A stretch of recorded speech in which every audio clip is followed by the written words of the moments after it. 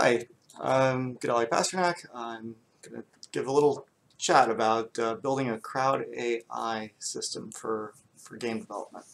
A little background on me. I worked in television commercials, massively multiplayer games, and for the last 20 years, okay, I'm old, I've worked at Boston Dynamics and Mach Technology, with a lot of that time spent on a product called DI Guy, a character animation system used in the visual simulation industry. And I've also worked on rendering engines, particle systems, and all that jazz. So a little overview, what we'll talk about. So from like sort of low level to high level, basic animation system features that you have to think about. Social forces, we'll talk about a little about what that means. Navigation meshes, which you definitely need. Area tagging, so that characters can be smart. Path planning, so that you can use those area information. Low-level behaviors, and then high-level finite state machines, where all of the decision-making happens.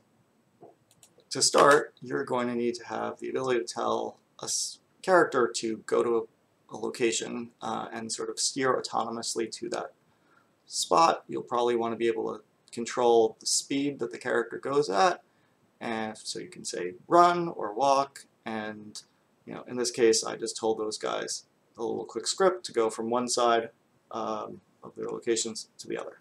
So pretty straightforward. So next piece you'll need is a social forces model. The first one of these that I know of is called Boyd's by Craig Reynolds, and it was built in 1986, and effectively it was simulating like a flock of birds. I think there's a bunch of sample code also in OpenSteer, and there's Java applets, but effectively once you have the ability to have your little characters get to a point, you need to do something with that. So in this case, those characters have all steered around each other and still going to the spot on the other side of the street, but not walking right through each other, and that's pretty important for a crowd system. So the next piece of the puzzle that you're going to need is a physics system. You're going to need to be able to do fast ray tests, line of sight tests, for things like, how far can I go in this direction in case of an emergency. And also you're going to need Z-clearance tests for navigation mesh generation. At least that's the big thing I found, was that I needed to be able to kind of say, hey, in this spot, can I walk here? Or are there vertical polygons? So you need a robust physics system, because that is going to help your AIs make decisions about the world. So navigation mesh generation, this is pretty much a massive topic on its own. There are a number of SDKs that do this, such as Recast and Detour, Path Engine. There used to be Kinaps, which got turned into Gameware, which I think has now been end of life by Autodesk. But the idea is effectively that you are trying to build a spatial representation of walkable and unwalkable spots. And that's where like a C clearance check comes in, and you have to sort of walk through the entire world and figure out, can I go here? You have to figure out, are you going to do a full 3D representation or 2D representation? And you sort of wind up with, the simplest version of this is the little grid that companies love to ask questions about. Can you, get from here to here in this grid? And you do a depth first search or A*. So this is a big topic. Lots of PhD theses get written about, understanding generic polygon soup of your environment and building a representation around it. So in my case, for this system, it does a lot of checks and then it welds areas together. Initially it was smaller, but it had to get a lot bigger to make different customers happy. So we wound up with a quad tree representation, so that big flat areas could get merged together and use less memory. So that's kind of what you're seeing here. But big topic. Next system that you want to think about is area tagging. Now, for a pedestrian AI, that might be crosswalks and sidewalks. For a military AI, that might be cover points and, you know, ingress, egress. I'm not sure, but cover points definitely comes up, and other like attack points. So some way to like put these locations into the mesh so that characters can behave intelligently when they need to. So the solution for us was this paintbrush. It got used for populating the crowds, but also for tagging regions. Here I'm specifying that this is a sidewalk, and I can, erase, expand, and update the navigation mesh, and the characters can then do intelligent things with that painted data. There are other ways of tagging information. If you have something like OpenStreetMap, sometimes there'll be like regions. This was a cool way to do it. I think in some systems, maybe you would use polygons that were placed inside the level in 3D Studio Max. Really depends upon your art pipeline, but it's an important next piece. It's path planning. I instructed this crowd of people that was sort of standing around that they wanted to go and hang out in the blue region on the left. And so all of those guys now have to generate path plans and get across. Now, they're not doing something super intelligent in terms of making good choices about where they should cross or how they should cross. So let's give them some more information. So I've had a crosswalk, and now we see and told the agents that they prefer walking in the crosswalk. And so now they're going to do something a little bit more intelligent. They view the points in the crosswalk as a little cheaper to cross, and so that's where they're going to progress through. And for my last trick, I've fed in that there's a red area that they really don't want to go through either. And maybe a bomb went off, something interesting happened. And so now they will jaywalk a little bit, but they will very intentionally avoid this. So all these are little hints to an A-star path planner, and you can do things, and a lot of games have, we'll do logic based upon the slope, mud, any game that does like strategic thinking or planning needs to have path planners that can understand terrain, make good choices, and have goals and desires. So that's path planning. Again, giant topic. You need the navigation mesh to represent the data that you're trying to go across, and then hints to the AI about what's going to work best.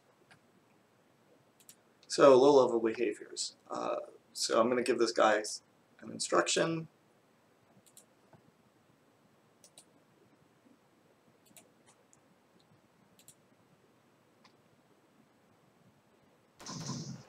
And everybody starts to flee.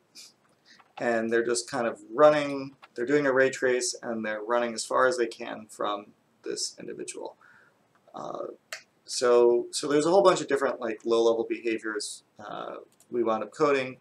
Traveling, which you saw, they were just walking along this path and trying to avoid each other.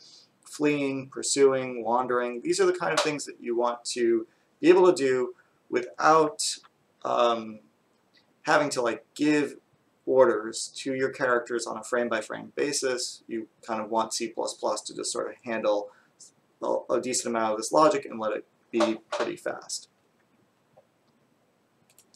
So after all of that, so you've got your path planner, you've got your animation system, you've got your physics engine, you can do line of sight checks. How do you put it all together? You can pursue people, you can flee people, you have a little C++ system that lets you shoot at folks. How do you build the Sims? That's your next piece of game tech that you're sitting thinking about. And so the answer there, oh, that was funny, is that you need like a high-level finite state machine, behavior tree, something that can make those decisions when you do all of those, when to do all the things that you just managed to build. You know, it's not really super easy to represent in C++ because things take time to do, and state machines aren't so fun to write in C++. I mean, I think they've recently added coroutines, but when I built this infrastructure, I went with Lua and built a whole editing infrastructure system around hierarchical finite state machines for making these decisions. So explaining everything here would take an hour-long talk, but the basic idea is that each character has their own little Lua global object and a coroutine. And so effectively they can pause and resume scripts. So if you say, hey, I want to travel to this point, you tell C++, let me know when I get there. And you go to sleep. And you wake up in the same script exactly where you left off. Now, other things can happen. You can get, there was an explosion nearby.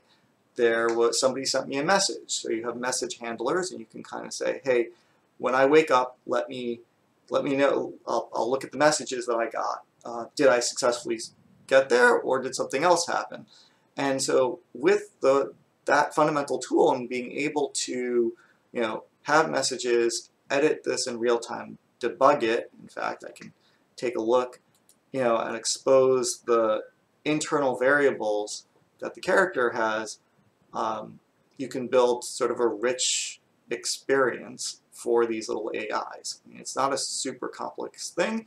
The Sims wrote there are a whole bunch of great papers on The Sims, which I sort of base some of this work on, where effectively the characters, gradually get hungry or angry.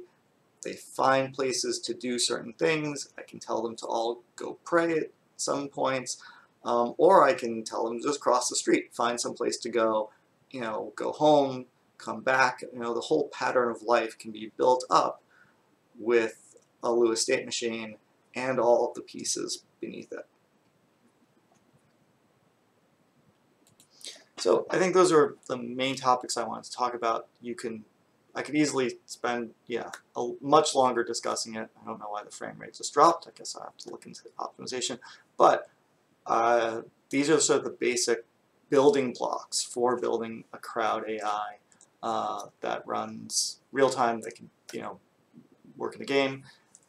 It's years of work. I worked on this system with a bunch of other engineers, a bunch of artists, and we even had funding for doing pattern of life work from one of the Department of Defense. So really cool stuff to work on and think about, and it's really complicated. I mean, there's a little AI system for state machine for crossing that street, for figuring out, hey, I'm going to wait till the light changes, and when it's safe to go, and just things like that. Actually, they're really hard to write. There's lots and lots of little weird edge cases, and understanding what's going on and trying to get the characters to look reasonable. It's all pretty pretty time consuming, and you're trying to get people to believe in what they're looking at. So thanks for listening.